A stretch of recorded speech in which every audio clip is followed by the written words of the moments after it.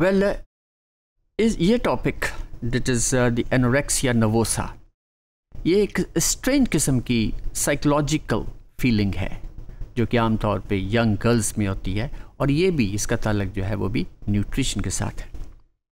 तो anorexia nervosa, this is the term which is employed to the loss of appetite.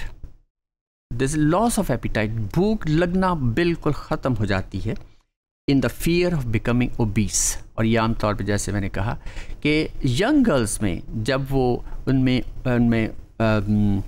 Puberty start होती है और bodily curvatures से बहुत खाइफ हो जाती है, तो ये जो खौफ है ये उनके सब कॉन्शियस में आ जाता है, and then they stop eating, और वो थिन से थिन होती जाती हैं, बिल्कुल एक स्किन और बोन रह जाता है। लेकिन फिर भी जब वो शीशे में अपने को देखती हैं, लुकिंग ग्लास के अंदर देखती हैं, तो वो अपने आप को बहुत मोटा महसूस करती हैं, ओबीस महसूस करती हैं।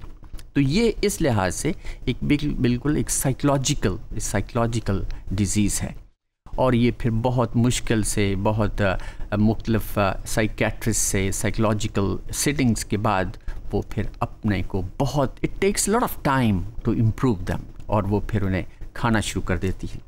तो ये सच a feeling is common in human females between the age of 12 to 21 years, और ये बहुत देर तक ये प्रोसेस चलता है।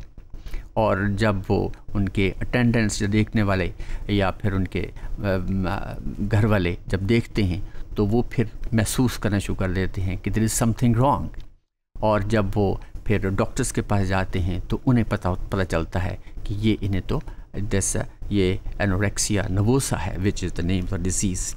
Now fear is not diminished even when weight is dropped to dangerous level।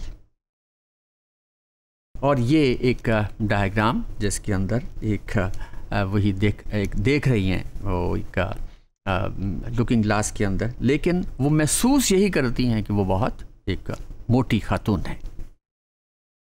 तो इसके सिम्टम्स क्या है? Loss of appetite. सबसे पहले तो बात यह है लॉस ऑफ एपिटाइट, और वो बिल्कुल भूख लगना जब ख़त्म हो जाता है तो वो फिर उनकी डिहाइड्रेशन और उनकी अपनी बॉडी जो मसल्स हैं वही इस्तेमाल होने शुरू जाते हैं एज एनर्जी, और जिसकी वजह से दे बिकम वेरी थिन।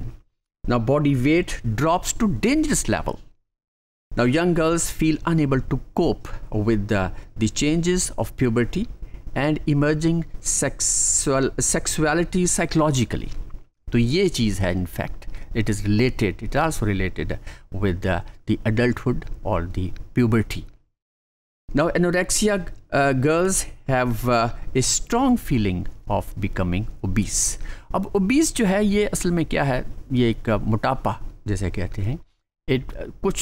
इसमें भी ये है कि some people they are overweight से मज़ीद अगर और जाए तो उन्हें हम ओबीस कहते हैं, और this is called as obesity.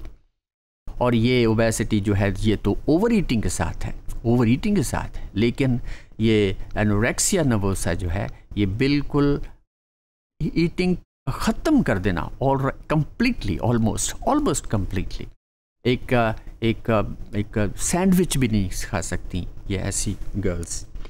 Then the treatment यही है कि उसकी साइकोलॉजिक थेरेपी होती है। साइकेट्रिस्ट जो हैं वो उनको ट्रीट करते हैं, और पेशेंट्स आर फेड। देन यहाँ तक इतनी कमज़ोर हो जाती हैं, इतनी थिन हो जाती हैं कि उन्हें फिर इंट्रावीनसली इंजेक्शंस यानी फूड देनी पड़ती है, यानी जैसे फ्रक्टोज़ वगैरह या ग्लूकोज देना पड़ता है।